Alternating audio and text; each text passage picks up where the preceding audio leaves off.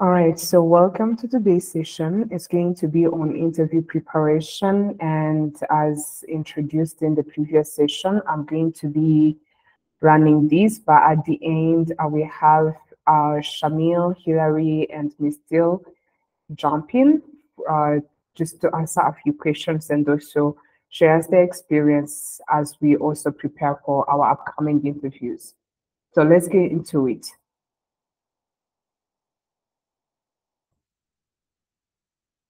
Okay, I'm sharing my screen.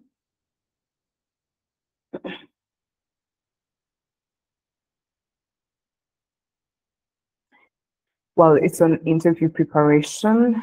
So let's get started. Let's assume that you are on this phase because you got an awesome resume and you avoided any errors and nailed the right keywords and your accomplishments and all your application materials are speaking for themselves. And that is exactly why the company decided to be like, we need to hear more from this person. So let's invite him or her on an interview. So we are going to be looking together on how then do we prepare for that interview. Next, we will have a session actually that goes with, what happens then during the interview, what kind of mindset you have to take in there, how do you answer which and what questions, like specifically like a risk scenario when you are into the interview. But for now, we are going to be focusing on the preparation specifically. So moving forward, how do you convince the person on the other side of your laptop to hire you? Or if it's physical, if that person is on the other side of the table, how do you convince them to hire you? How do you win the interview specifically? Number one is to take care of your first impression. This is like a sneak peek, I hope I'm not confusing you on why I'm going to do the interview. When we get back into the preparation, don't worry. Just want to give like the sneak peek of what to always think about when you're also preparing. So when you're preparing, ensure that you have to know that judgments are made in the very first 30 seconds of an interview. And that will make them predict the outcome of the interview. In the very first 30 seconds, the interviewer is going to know if they're going to be proceeding with you or not. I mean, it's, in other words, people call it a pursuit of confirmation bias, because in those 30 seconds, there are very few to judge a person completely, but they can tell if you're actually the kind of person you are according to how you are showing up specifically in those 30 seconds. The rest is just to confirm, like, is it what I'm thinking true or not? If they saw you as a big, confident person, they want to actually be sure that you're also confident in the work that you're going to be doing, that you understand your work, that you understand the team dynamics, that you understand the company and everything. But when also you show up shy and not inviting or very nervous, they are like, maybe, let me try to confirm. They immediately get a negative feeling, but they proceed the interview just to confirm, to confirm that maybe this is the personality she or he has. So let me just hear if actually he can or she can do the work, because not everyone has a vibrant and welcoming personality, but most of the time you have to take care of the 31st seconds within your interview.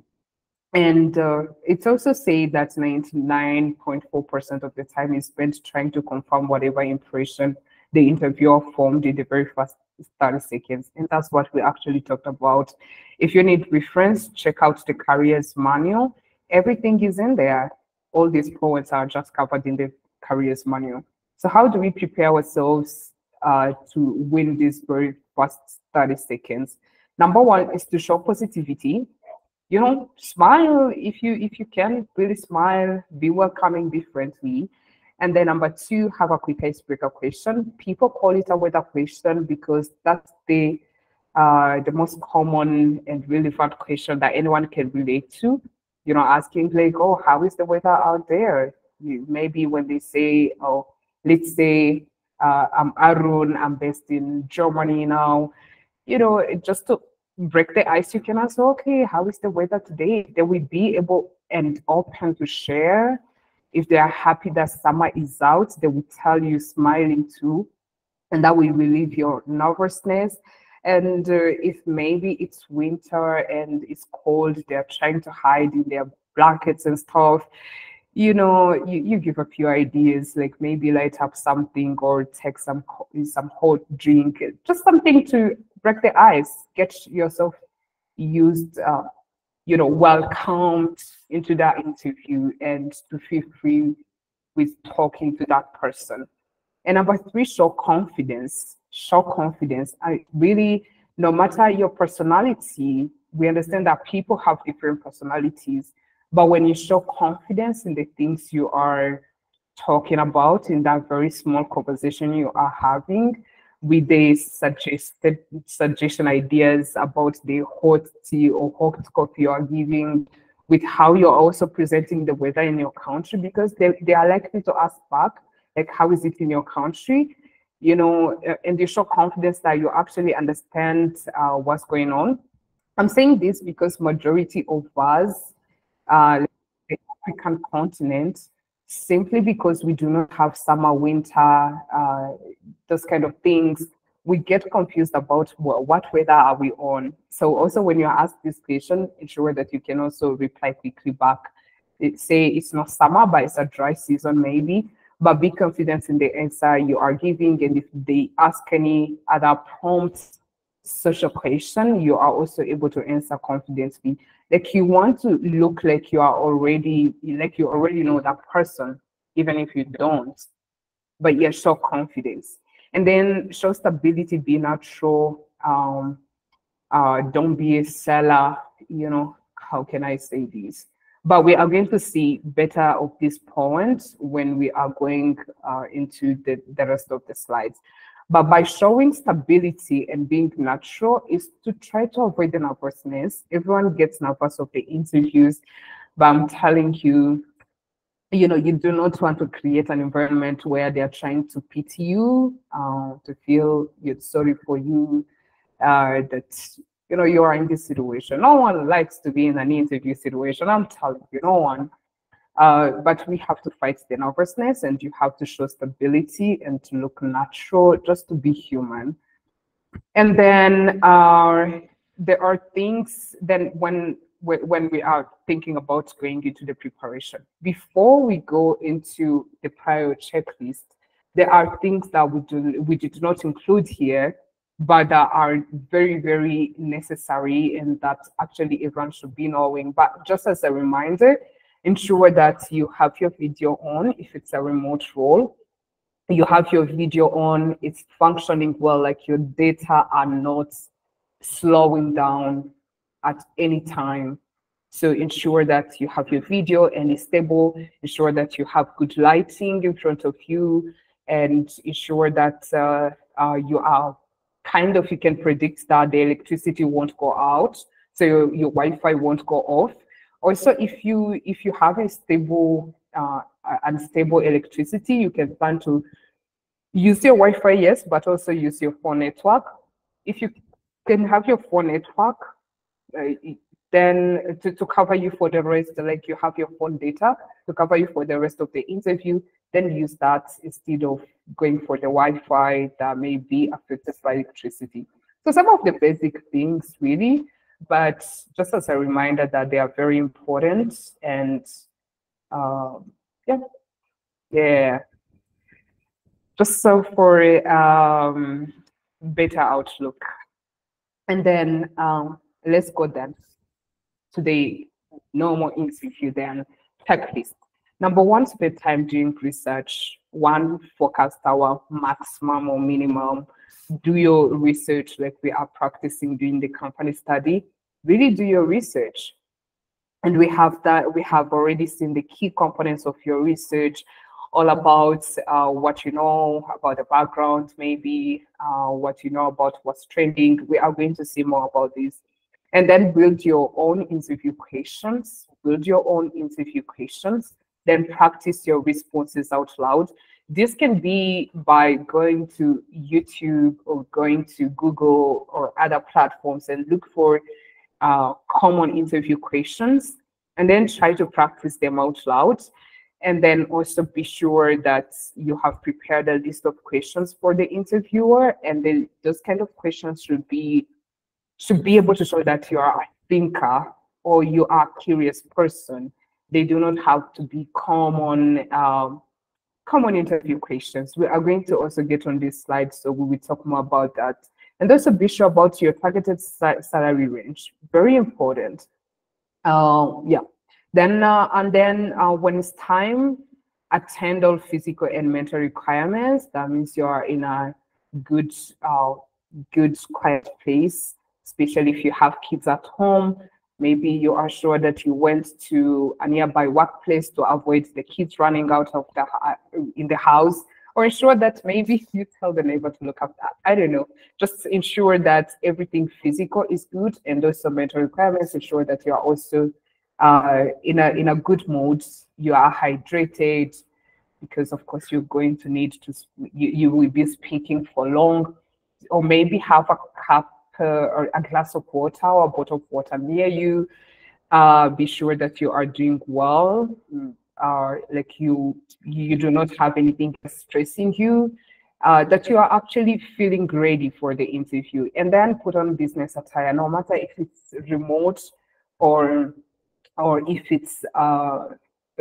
it's physical. Put on something presentable. Business attire doesn't mean a suit. You have to wear what we call tech professional or tech casual. That means anything that is good looking, very well put, but also that doesn't look very casual.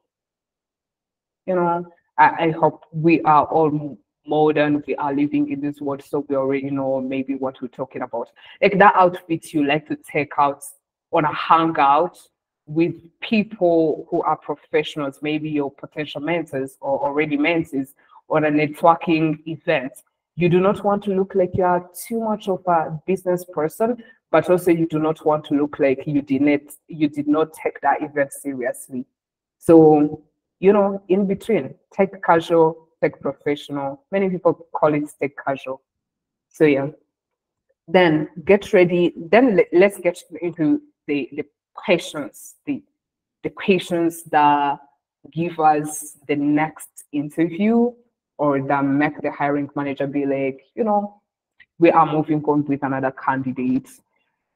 So these are majority of the questions. Number one is, what do you know about our company? Number two, tell me about yourself. Number three, take me through our projects that you are proud of. Number four, it can be behavior questions. They are not likely to ask many of these, but you know, be prepared just in case they ask. And then number five, situational questions and technical scenario questions. This is where we will have our fellow trainees jumping in. And then on salary expectations, you know, how do you answer this kind of question specifically? So let's look into number one. What do you know about our company? Quick answer, talk about the mission. You found it in the background. You talk about the how they are trying to achieve this mission through the product and service they are trying to provide. Give an understanding of the product or service they are providing, and then one recent trend, and also something maybe you like about them, the company or the team, or you know, anything that will make them blush. Yeah, or it can be casual, it can be anything, but yeah, just tell them about something you saw and you liked about the company, or you liked about their products. You know, just anything you liked in general could make that interesting key forward there. And then, you know, we have already talked so much about the company studies, so let's not spend so much time here. How you formulate it, we are going to be practicing it in the challenge for today. So let's proceed, and then we will see. And then only tell me about yourself. This is where you talk about your intro.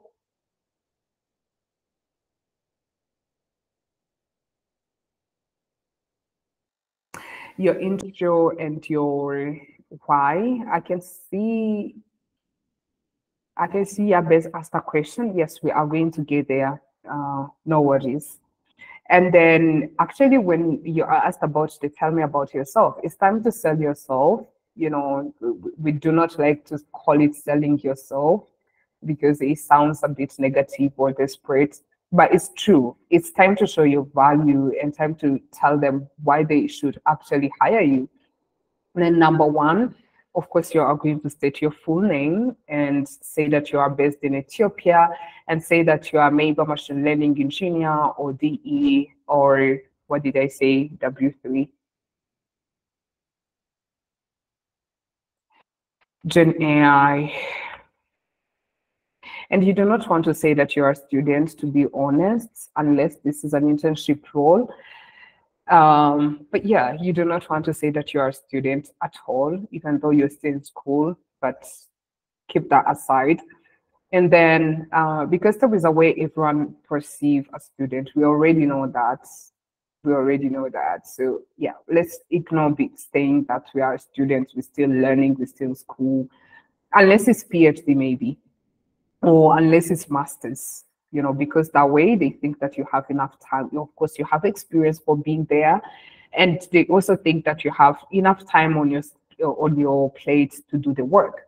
But if you're a bachelor student, they will be like, you know, the student will not get enough time to commit full time to this job, or they will start to see you as a junior. There are just common, unfortunate misconceptions. And going next, this is where then you come and talk about your value. That means what you are currently doing plus what you did prior to your current experience. That means if you're currently working, you are going to be saying maybe, oh, I'm an AI engineer at 10 Academy and I'm building this and that. And prior to joining 10 Academy, I was maybe, let's say, a software developer at OpenAI, and I was doing this and that. And then you continue to tell them why you decided to apply. So, you know, this is when you start talking about, I noticed that you opened up.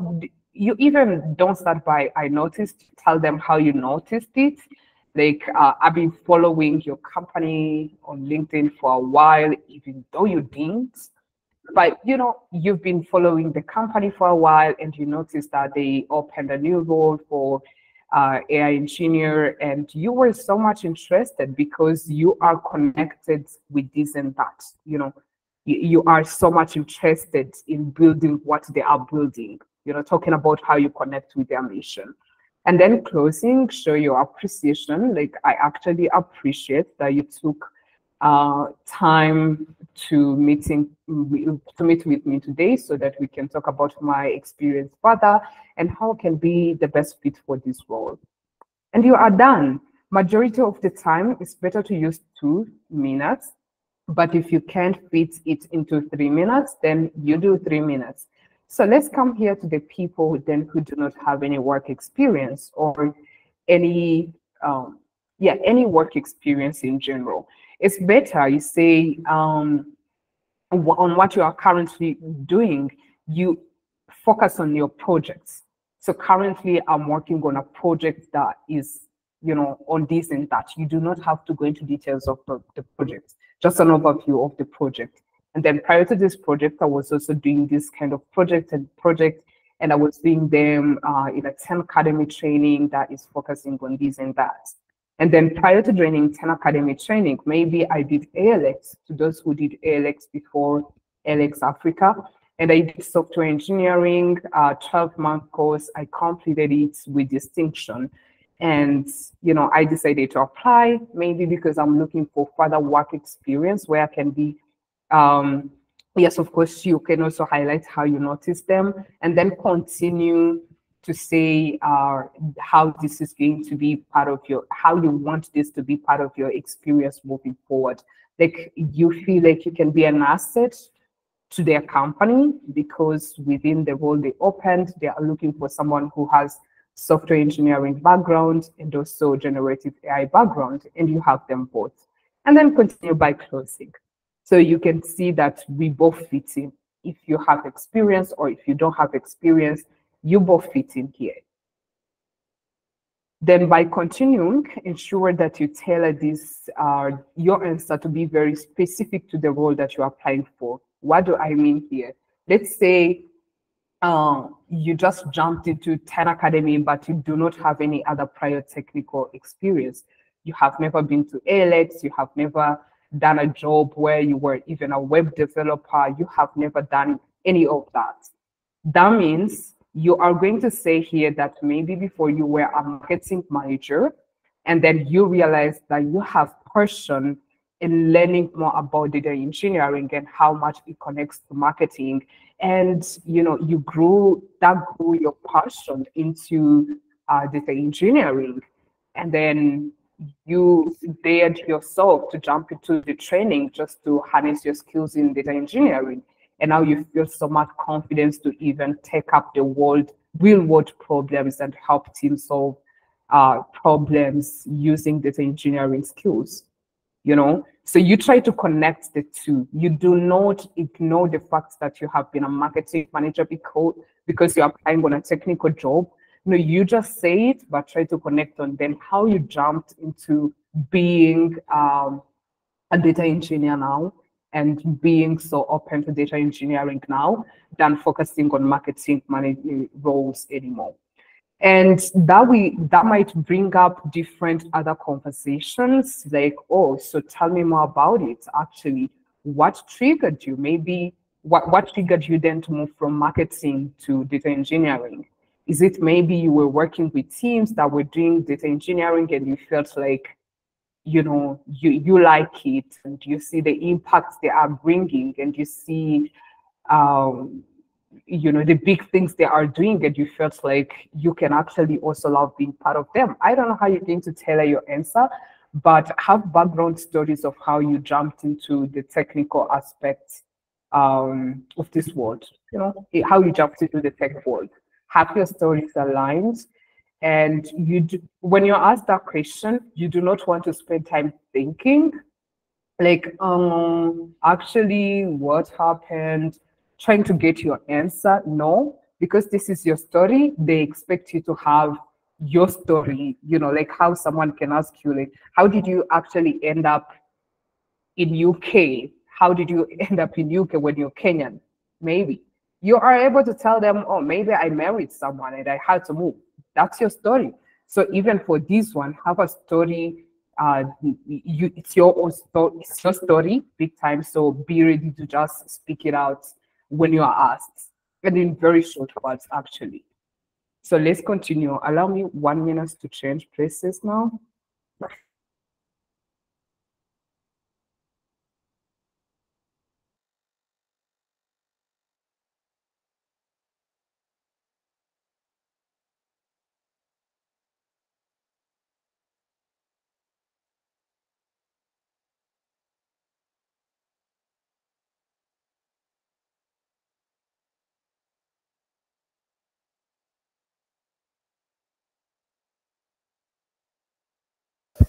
Okay.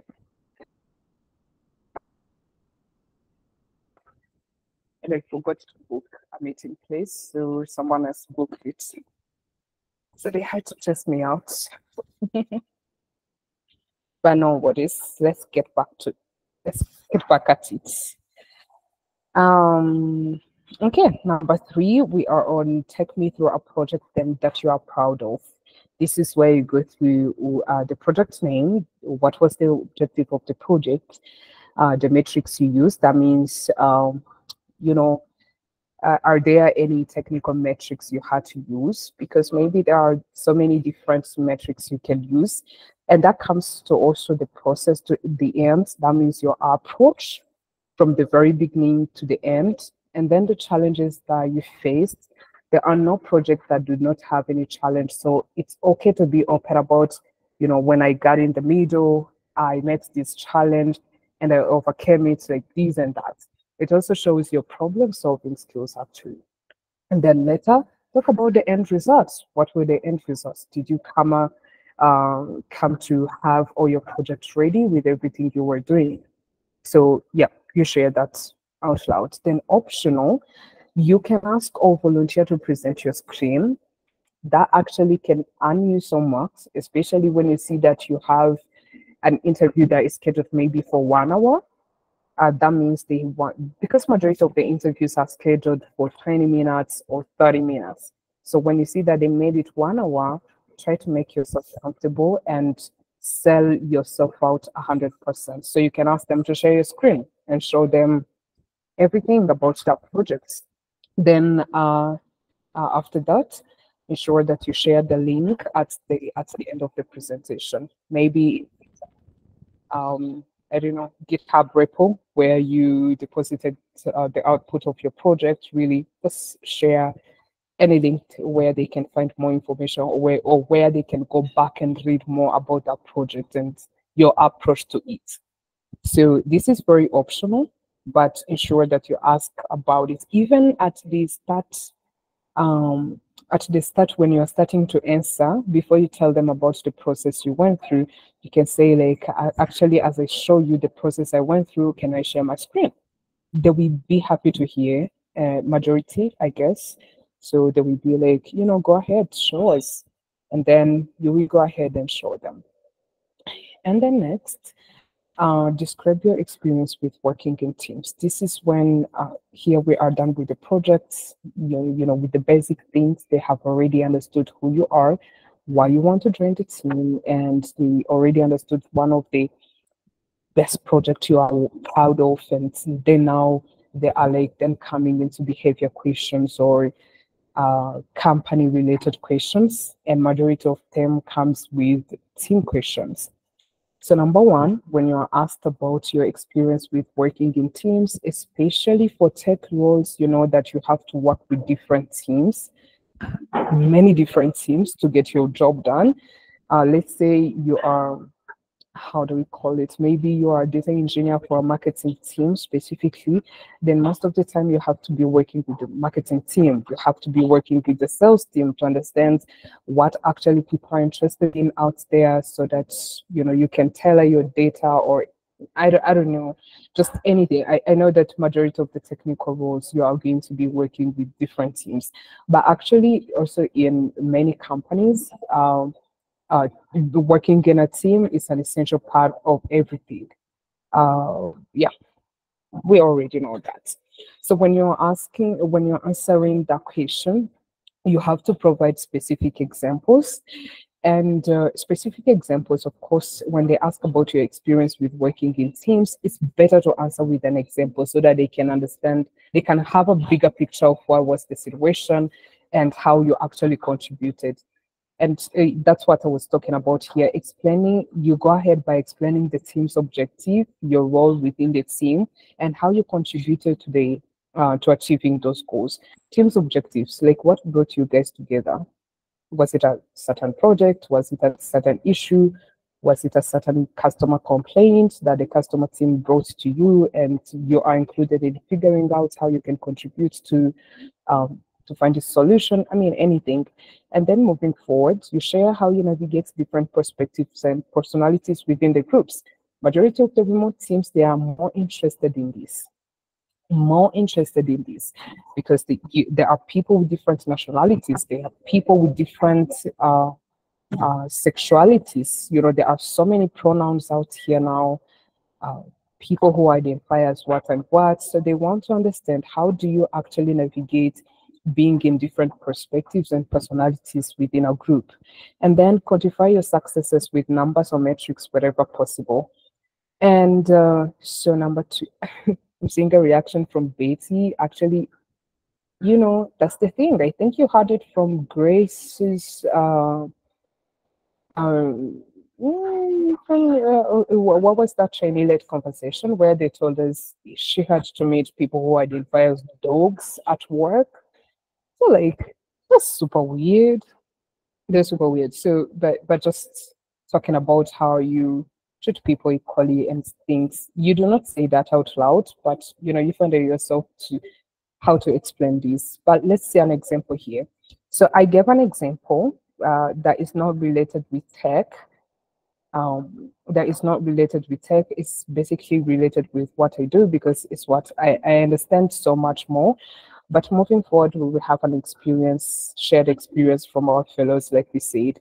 So let's go through an example, kind of very summarized example I can give out if I'm asked this question.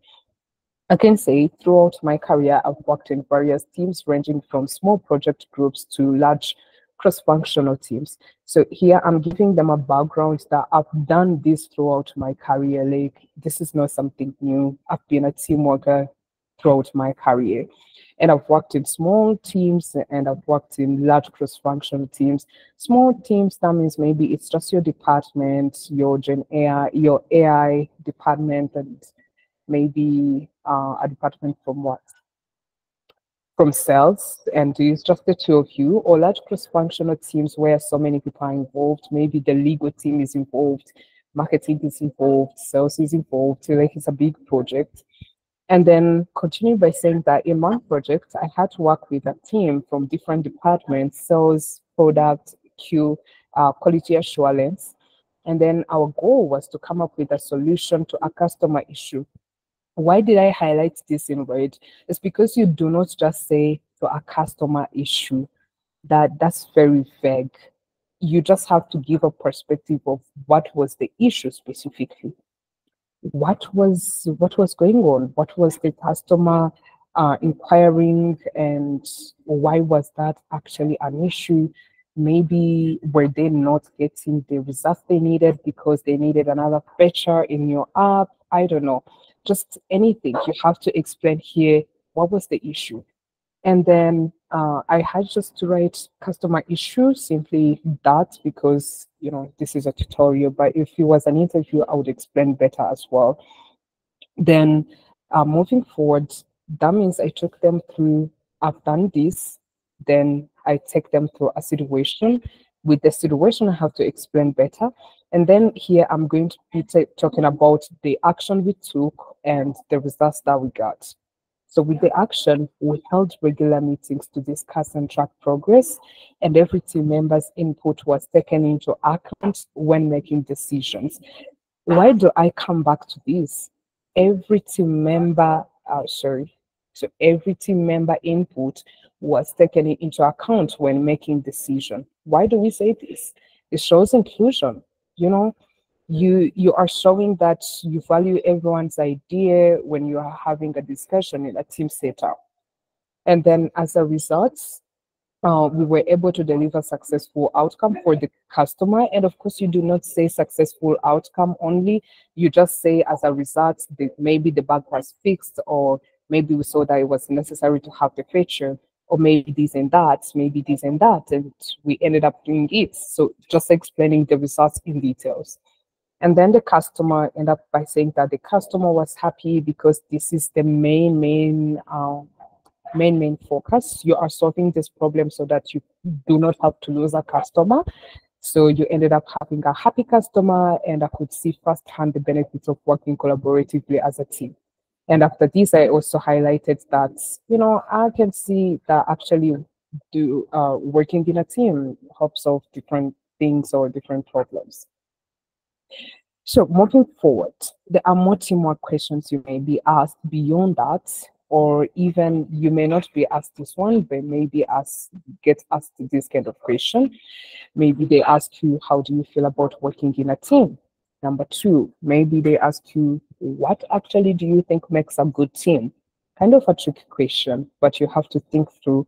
We have done challenges about teamwork and different behaviors that everyone in a team should be having.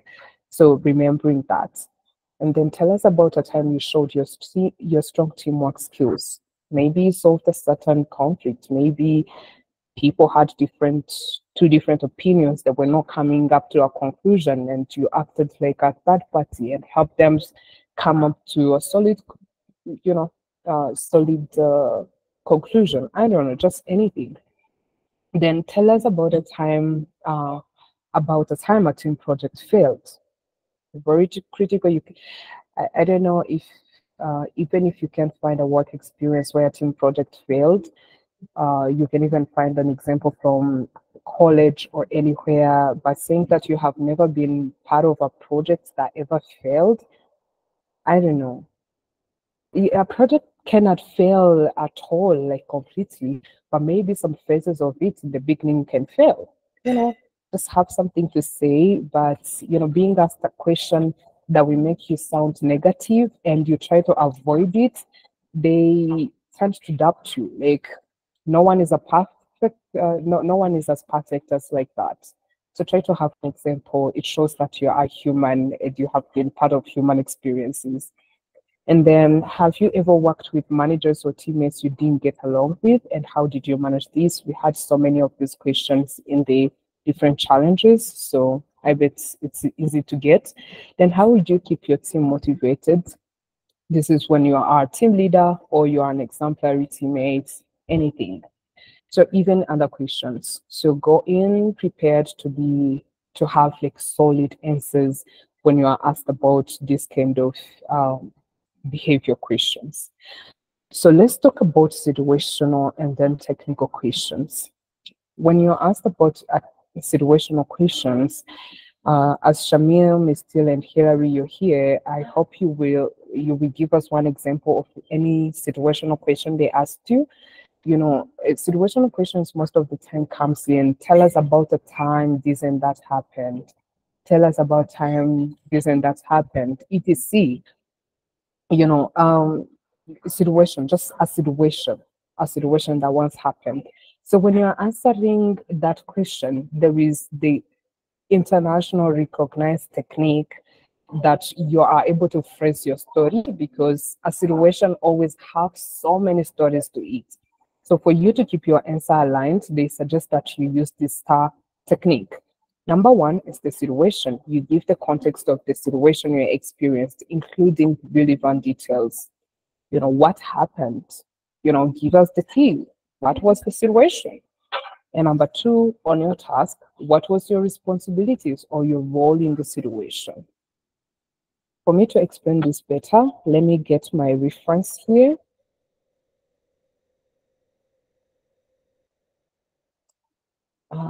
God, I deleted this. Let's see. Okay, I don't have it, but I will give you the reference so that you can read more about it. It's very beautiful context and tells you how to actually approach a STAR technique when you're asked a situational question. And why did I combine, by the way, situational and technical questions? It's because most of the time situational questions comes back to a situation you may face in your role, and not a leadership situation, just a situation that you have to face as AI engineer or data engineer or machine learning engineer. So that's why I combined them both. And then on your task, we were done with these, and then action. This is where you take them in-depth details about what you did and why. And when you are using this technique, you want to spend almost like very few minutes here, or even 1 minute explaining about the situation and what was your role into this situation. And then you spend so much time here on the action. Everyone is interested about learning about what you did in that situation. How did you approach it? What techniques, what processes did you follow? Anything. And then you go ahead, talk about the results, share about the outcome you achieved through your action that you took. So we are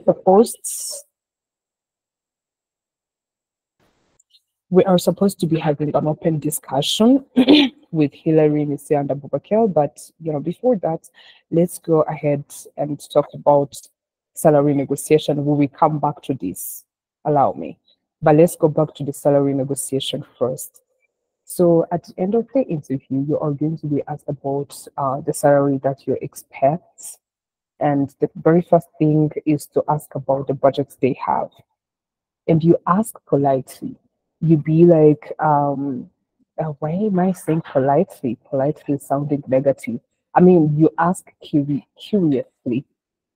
You say, I've done my research on what is the company, also what is the market, uh, how do you call them? Compensation bonds. Let me write it here.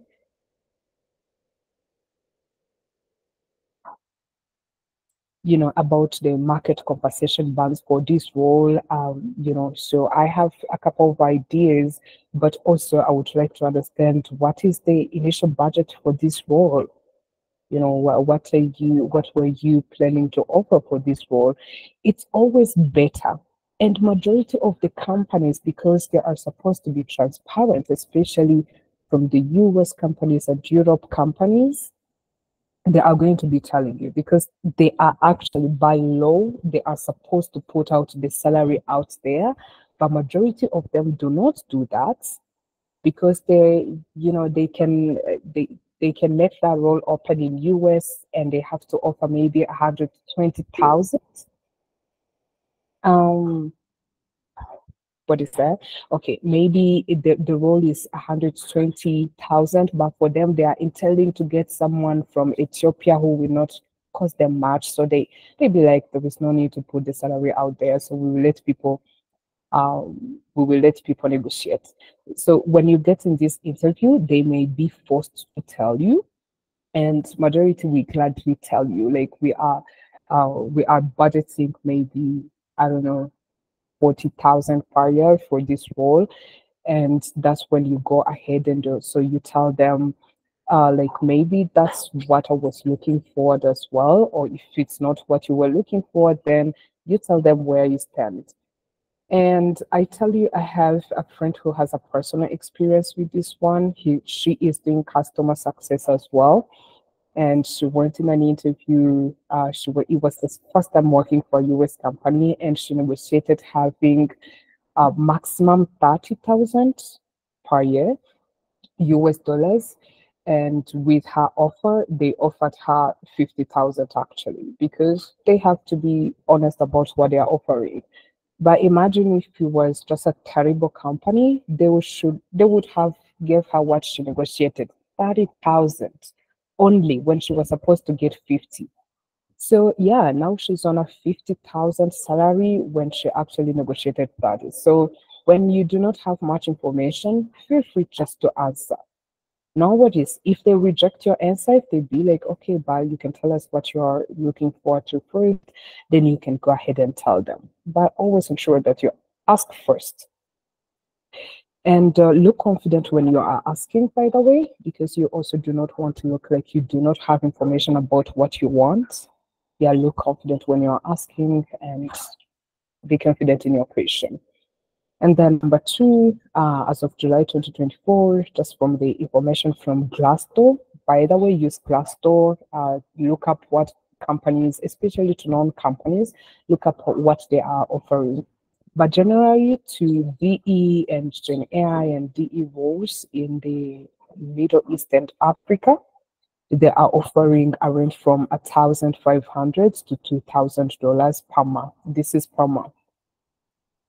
And then for local, if you are getting a role within your own country, let's say it's Rwanda, Kenya, Ethiopia, Nigeria, where you are, you have to remember that our countries have kind of compensation limits that makes companies have certain amount to offer for different roles. So for majority of the roles locally, you will find that they offer 1,000 to 1,300. But also, if you have someone, if it's a local company and you have someone that you can openly ask, feel free to ask them. And then last, we have something we call, this is net. Yeah.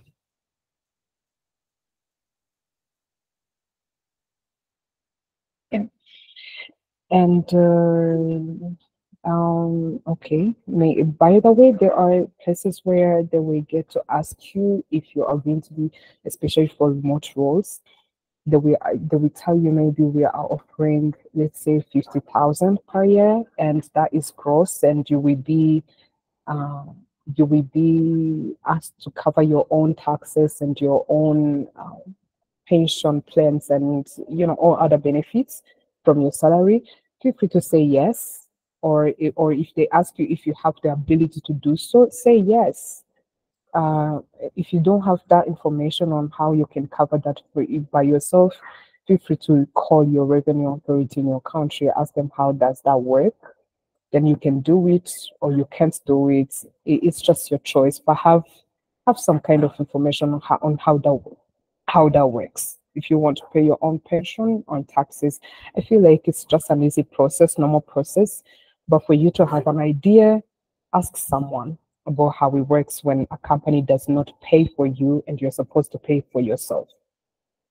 So, because even when you accept that, that's when you receive an offer. When you accept that, they ask you for some papers, maybe that will prove that you are going to be paying for your pension and stuff. So it's better just to have information. Ask someone when you get time. So let's go ahead and go ahead and talk about the questions you have to ask the company. So this is your opportunity to showcase the type of thinker you are.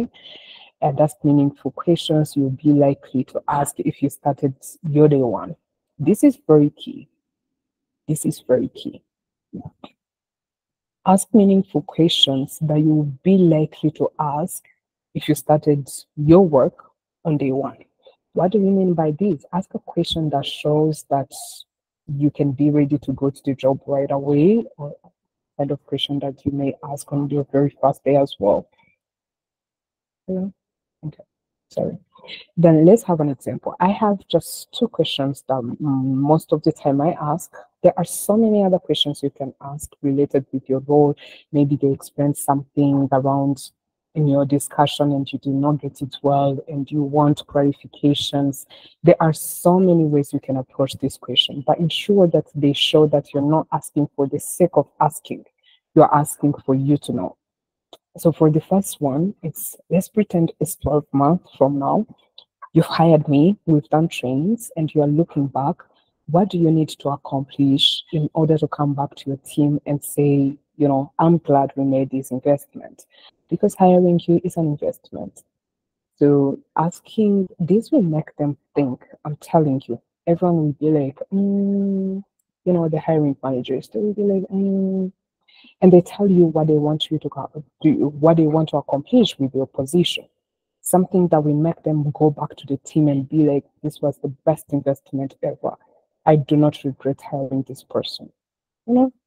So asking this kind of question. Find a way to formulate it. I formulated it kind of in a long phrase, but find a way that you ask this kind of question that make them think. And when they are done answering, you bring up the conversation again and be like, oh, actually, I'm so happy that this aligns with maybe the recent project I was working on. So I can bring my knowledge and skills to ensure that you can actually be able to accomplish this after 12 months, that you can actually be able to proudly say that you made a good investment in me. This is your point for them to tell you inside what they think, or and then you can use that advantage to sell yourself. And then number two, what is making this role such a priority right now?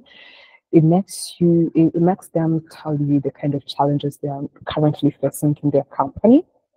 Maybe they are having I don't know, just a lot of things on the table and they are short of team and they want someone to come and help out. And, you want to understand why they are hiring. What's making them hire? What's making this a priority right now? So these are just good questions to ask, and that will inform you and that will show that you're a curious person and you are actually committed to the role, So, and then find other more questions you can ask, many other questions. There are so many, but ensure that they show your enthusiasm to the to the role. etc. Betty said, could you elaborate on the first question? Okay, let me read it again. So let's pretend it's 12 months from now. That means we are in July. Let's pretend it's May of 2025. Those are 12 months? Yeah, I guess. Let's pretend it's May of 2025. So it's 12 months from now. and you have hired me already. We have done trainings. Like you have trained me well. I'm ready to work. I've been working for a year. And then that time of May 2025, you are looking back at now in July. What do you need to have accomplished with my role for you to come back to your team and be like, I'm glad we made this very huge and good investment in July? I don't know if that's complicated to hear, but it's like telling them, what do you want me to should have accomplished after 12 months for you to come back and be like, I did a great job hiring this person, because they did not disappoint. They delivered like I expected them to do. You get? I don't know if that's clear, Betty. You can open your mic and tell me.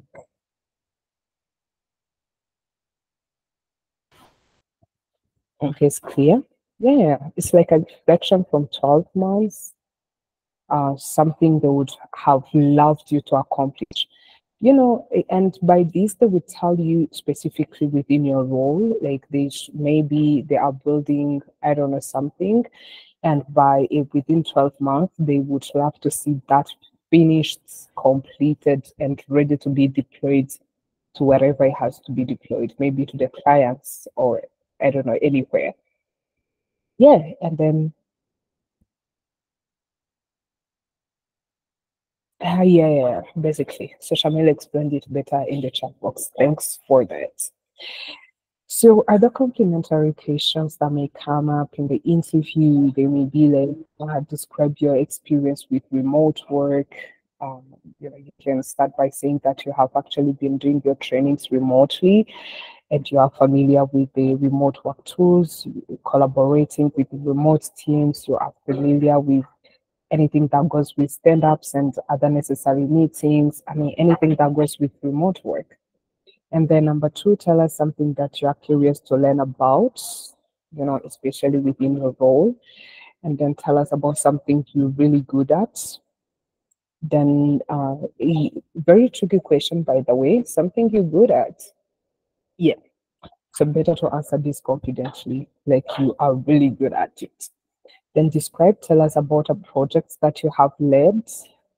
And then tell us how you would manage a colleague that isn't doing their work that he or she is expected to deliver, or what is your approach to keeping your manager updated on your work progress? Like, what's your approach to keeping your manager updated on your work? How do you do this? Do you update them daily, weekly, or when necessary? How do you approach this? And then what do you do outside work? Yep. Then we have a challenge document, but before we go, okay, actually we can go into the challenge document and then we go in a discussion with our fellow. The challenge document is straight to the point. It's yeah, let's go ahead. So with an introduction, in preparation for every single interview, and in addition to your materials being solid, trainees should be prepared and answer the following 5 questions. The number one is, what do you know about our company? Tell me about yourself. Take me through our projects that you are proud of. Then technical question, I will add it here. Musa will help me out. And then your salary expectation. So what is the task? Task number one is to prepare a script of your answers for each question above and write it down on a Word document or Google document and then convert it in PDF and submit it on Thanks by Saturday. And task number two is to record yourself a video by saying these same questions by following the below instruction. Number one, you can use Zoom app. Why Zoom? Is because Zoom allow you to pause when you want to move from one question to another. So it allows you to pause, and it has good, the bandwidth and everything is not, it is good compared to other platforms. Or you can even use Loom. Loom is also another video recording platform. You can do much on Loom, but majority of the people do that. So yeah, and you can, when you get into the presentation, by answering technically through a project that you're proud of, you are able to present using Zoom and Loom, and they will stay on your record.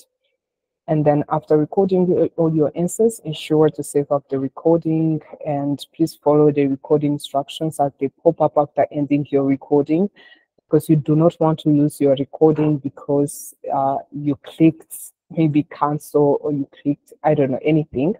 To ensure that you follow the recording instructions very well as they pop up on your screen after you end your recording. Then upload that video in your drive, add the link of your video in your script document, and then submit. Remember to have access to your video. So notes, question number 1 should be 1 minute maximum. Question number 1 is, what do you know about our company? Then question number 2, about tell me about yourself, it should be 2 to 3 minutes. Then question number 3, about a project, it should be 5 minutes.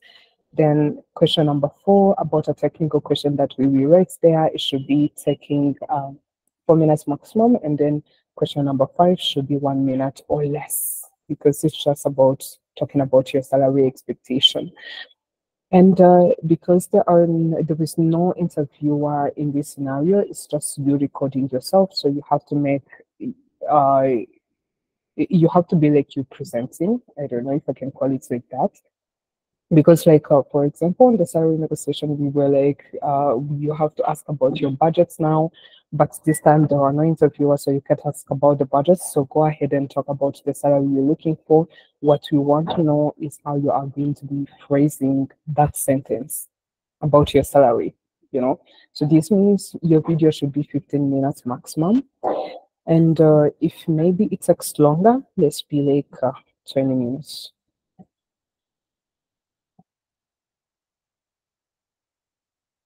Good. 15 to 20 minutes maximum, or in case you talk slow and you end up having a longer video, but ensure that 20 minutes are maximum. And then note number 2, when recording your video, say the title of the question first and then continue with your answer to make it have a format. And then do not look like you are reading, just answer as you practiced. Like, do not read from your script. The script is just to guide you with the important information you do not have to forget, but ensure that you are not looking like you are reading somewhere. Just answer freely. And of course, you can remember to practice before starting to record yourself. And then in case you need more guidance, I'm going to put here a section of the careers manual you can refer to, and then a tutorial and this recording. So this section, it has some videos from Cohort A that they took on this exercise. So you can go check them out, how they did, and see what they did well that you can take notes of, or what they did not do well that you can learn from. And yeah, so I hope this will be helping. And or you take a look at the tutorial again. Yeah, that's it. So this looks like a hard interview to do, because anything that comes with putting our camera there and recording ourselves is really hectic. But it's good practice. It's good practice. You do it wrong, you do it right. For the for the real interview, you will not be having the nervousness because you practiced. So this is for your better preparation for any upcoming interview. So let's aim to do this. Let's aim to submit. Really, let's not dodge this. And yeah, that's it. If there are no questions on the challenge, then we can go back to our discussion. Can it be audio? Also, how do we share the video? Okay, let me find a video to share here so that you can see. Let me go on this drive. It's an Academy drive. Hope no one trace me. So, okay, so here we have our drive. So let me show you how we share our drive. You come here in My Drive, and then you click here. You click your right key, or yeah, your right key. Then click New Folder. You can name it. Let me write test video. Just it does, so that it doesn't confuse anyone. So test video interview prep.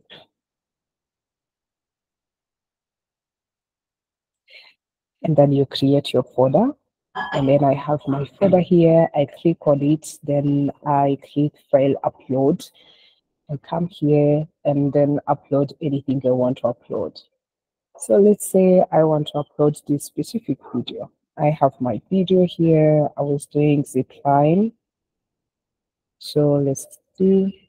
Here it will go ahead and load and load and load. It's very long. And then I have it here done. Yeah. And then we zoom with the recording and everything. Actually, let me not upload it. Cancel upload.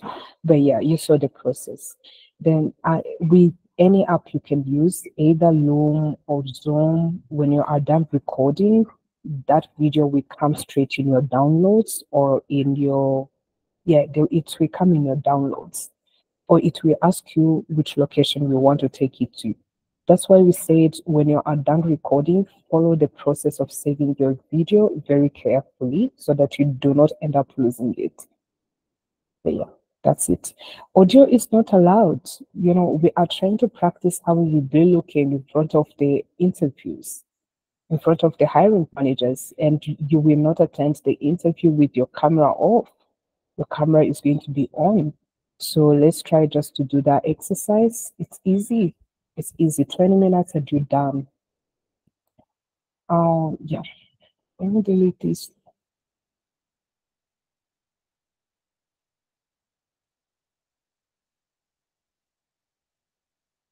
Okay. Okay. Any other question? Is everything clear? Then we can go in our discussion. Any thumbs up?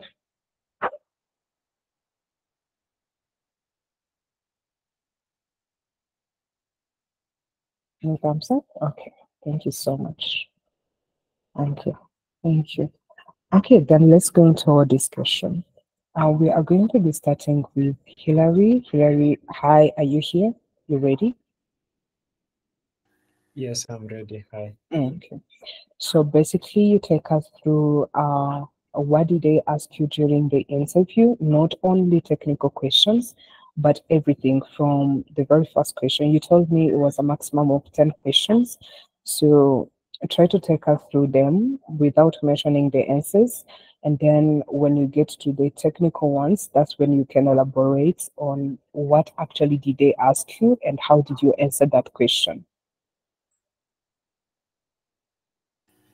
Okay.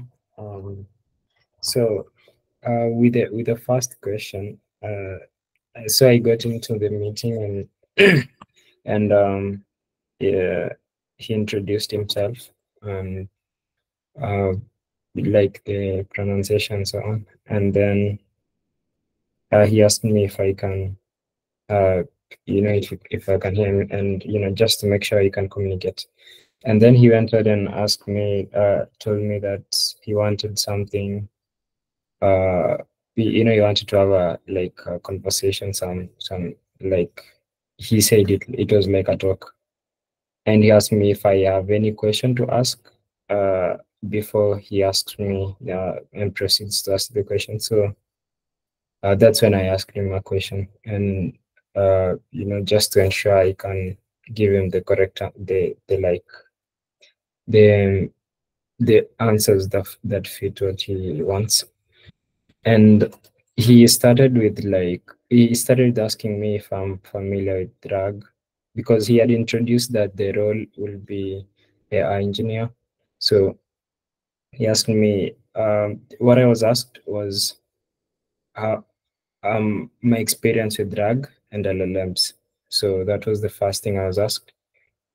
And then on the second question, um, so when I gave my response, that's when he gave me like a follow-up question on what I mentioned, talking about vector store, and he asked about vector store, how vector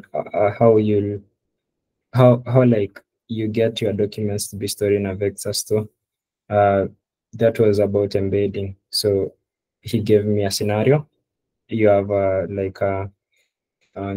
there was a sentence, like not sentence, like a phrase, quick brown fox, that popular sentence, famous sentence. And he asked me about how would I go about getting that into vectors and storing it to the vector database. So, and he told me like to explain to him in simple terms. So that was the question he asked on the follow-up. And so again, following that, he asked about how he like split the sentences into like different, the same words. And yeah, that question, but Alhamas. So the next question I was asked was, if you get that question and you kind of break it down into each word, quick, brown, separate, and you store it and you convert it to vectors, how many vectors will you have? That was like to show my understanding or something. And yeah, I gave him a response on that. And then the next question that was asked, so mostly these first questions were about RAG and LLMs. And then the next question was about let me remember. It was about, like improving RAG. So how do you go about improving RAG? So, he asks, I mentioned my different strategies. And then the following on that, there was like advanced RAG. So, there's optimizations that you can add to RAG that are like advanced. So he asked me to give him one example of that advanced RAG, whether I had it or not, whether I had implemented it in the past or not, just to explain to him how it would improve the RAG. So I gave my scenario. I gave my example. So since I think he mentioned that he hadn't come across it, so he looked it up right away and asked me to explain the same. So like I gave him a simple explanation of the same, and he was kind of looking at some like I think some screen to confirm. So and then so from there on, I think the next question was about my experience with coding. So like my entire experience with coding. So for me, for that experience with coding generally, not just I think Intern Academy, I think that is what is meant. And then the next question was about if I've if I've done anything outside RAG and LLMs. And then the next question was about my experience with teamwork and what I learned from teamwork, like what was the best thing about teamwork, and what was the challenges or downsides with teamwork. So I gave my scenarios, both of them, and then from there on, the questions was about the startup. So he asked me, so how could I like give an advice on someone to be successful in a startup? So on a startup, on the startup, like I gave my examples. I'm not sure if Pascaline, I can see her lighting. Am I on the right track, or should I improve my? You are, but we can make it conversational. So everyone else feel free to ask any question. Okay. Okay, but I'm about to finish on the two, I think like 3 questions that I was asked. So the other question was that how I'll give advice on someone for a startup to be successful, and then from there on was how like do you make a product successful? So I think this was kind of different on making success in developing something and bringing it to production, and then I think on the last one was, this is the last one. So I was asked on, not really the last one, second last, I was asked about salary expectations. So I gave my response, but he asked now the specific, like, what specifically is my expectation? I think the figures. And then the last question was, if I have any question to ask him before he leaves. So there on I asked my questions, and those were kind of like how it went mostly.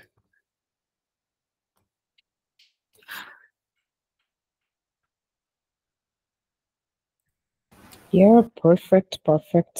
We can continue if no one has a question. Maybe you can be putting the questions together or any curiosity, really. Yeah. Still, you can take it.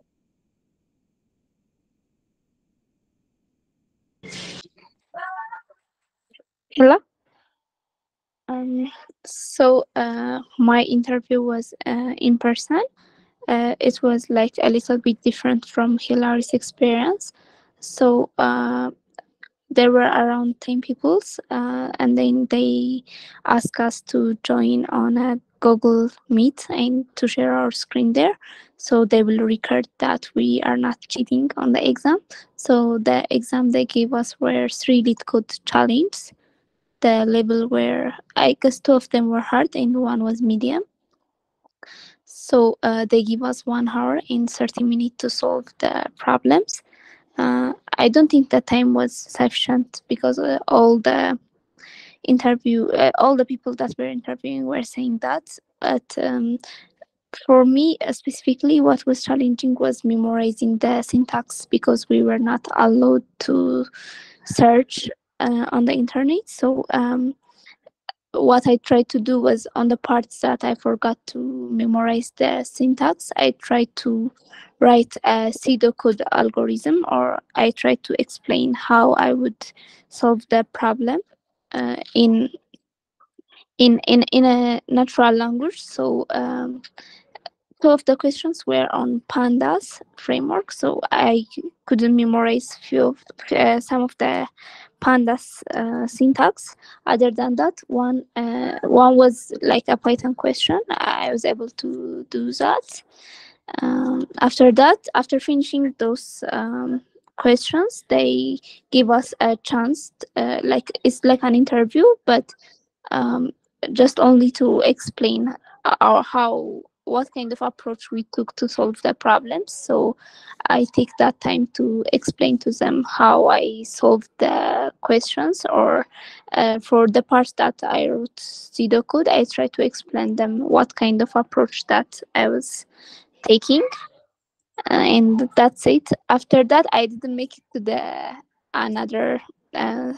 the second phase, but Abraham Taka was able to do so. So maybe he can continue from here.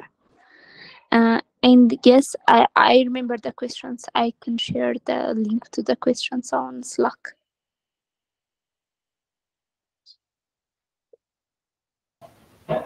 Yeah, absolutely. Thank you so much. Thank you. Abraham, can you hear us?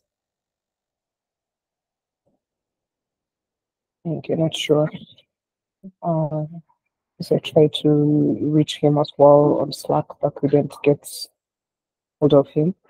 But Abraham, if you can hear us, also if you have any other questions that you did in the next phase of the interviews or how the interview went so far, please feel free to update us in all SJS Month 1. Yeah. Any other question to Mr.?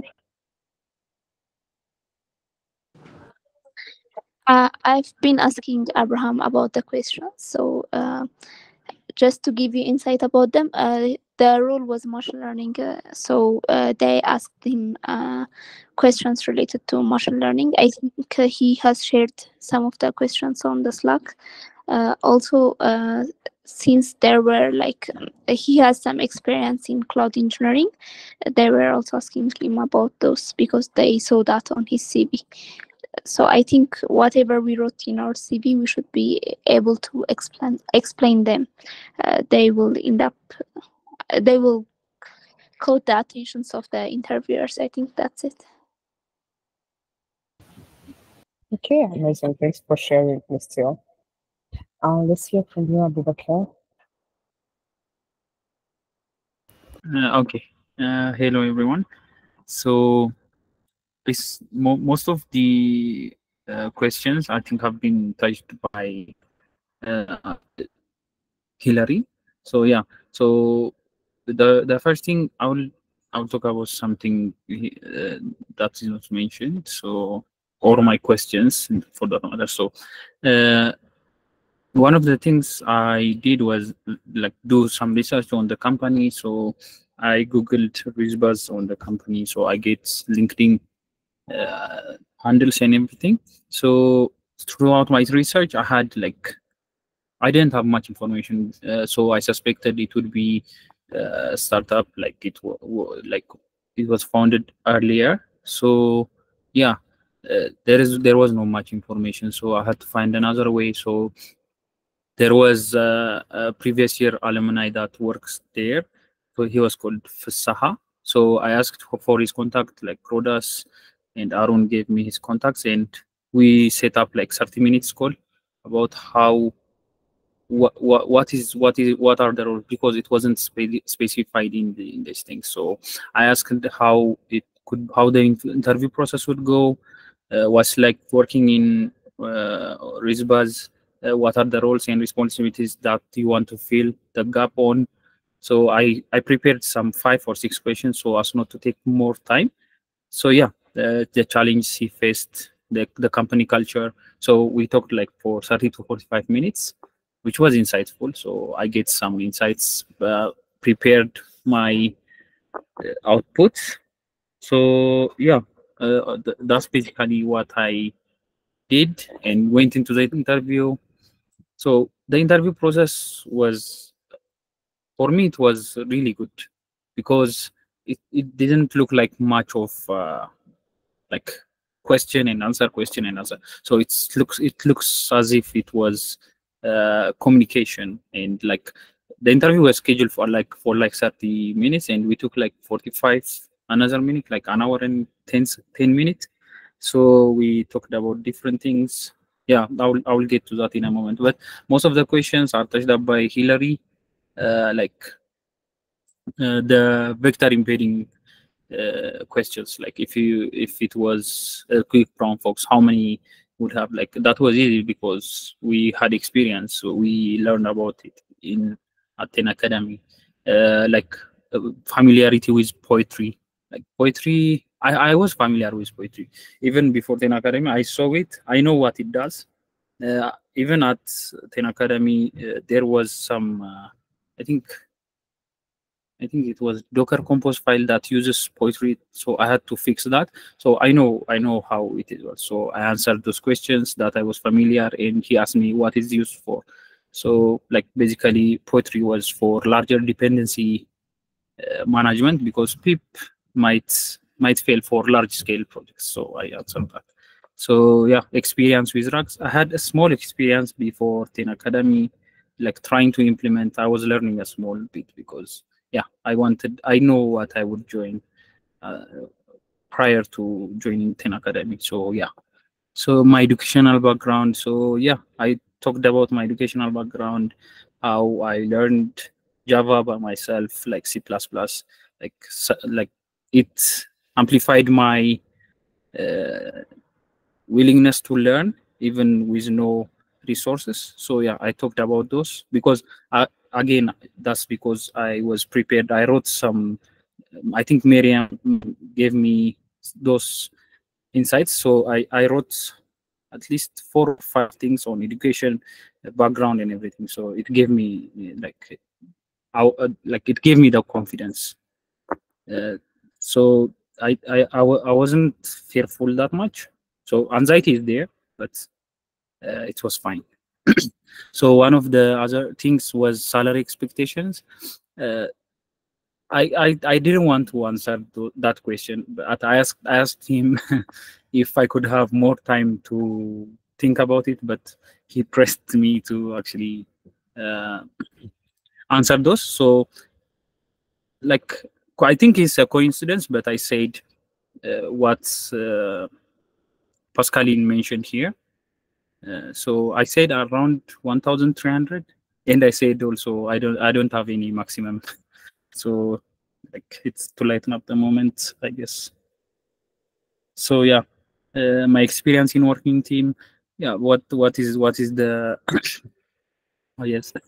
So like teamwork, yeah, like I had a really good experience in teamwork. So I had been working on startups. Like I knew what to answer. Like because like for example, he asked me what is the most important thing in startup. So I told him that the most important thing in a startup is the team.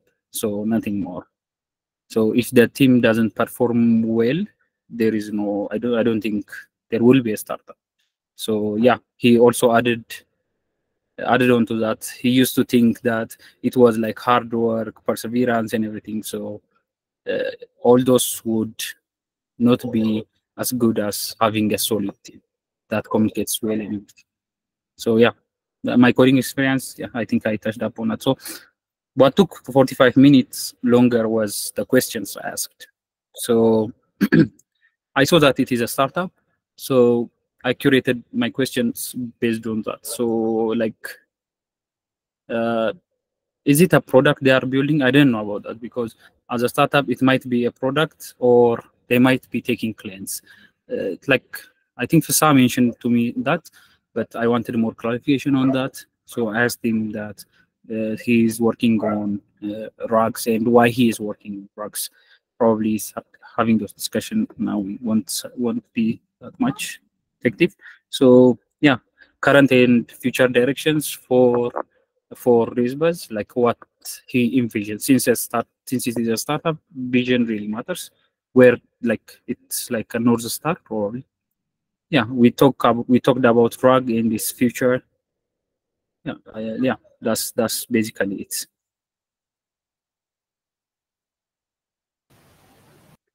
Okay, amazing. Yes, Hillary? Yeah, so I remember the question I was asked. Abubakar mentioned about poetry. It was important. We spent some time there. I was asked if I know about linting tools, you know, what poetry does, and you know, that sort of thing. So because that was like I think it was crucial. So yeah. Yeah. I even remember that was linting tools. Yeah, I told him about what I used previously for React or something. So he also asked, I remember now, what tools do you use for development, like VS Code, and what extension do you use in VS Code? So basically, that shows that you are familiar with the development environment. Like, yeah, basically, that's it. Okay, amazing. Thank you so much, everyone. So happy to hear about your experience, and I'm looking forward. We all are looking forward to be having more stories from everyone very soon. So really, let's go keep practicing, keep upskilling, ask questions, and then we start applications very soon as Sleep is getting ready. But also, if you have time in your own time and you have free time, feel free just to look up LinkedIn, to look up Indeed, Glassdoor, different companies that are hiring now, and see if there are any applications you can drop for now as we are waiting for Leap. Yeah, use any opportunity you may have now. And yeah, and we're still looking forward to the submissions of the interview. We hope that we get the submissions from everyone here. It's better preparation, trust me. If you feel like it's not going to be worth it, try to practice one answer on tell me about yourself. See how you do. Yeah, I'm pretty sure it's going to be challenging. So let's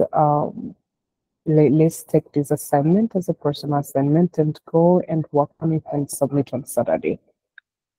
Yeah, that's it for now. Okay, thanks everyone for joining. Have a great afternoon.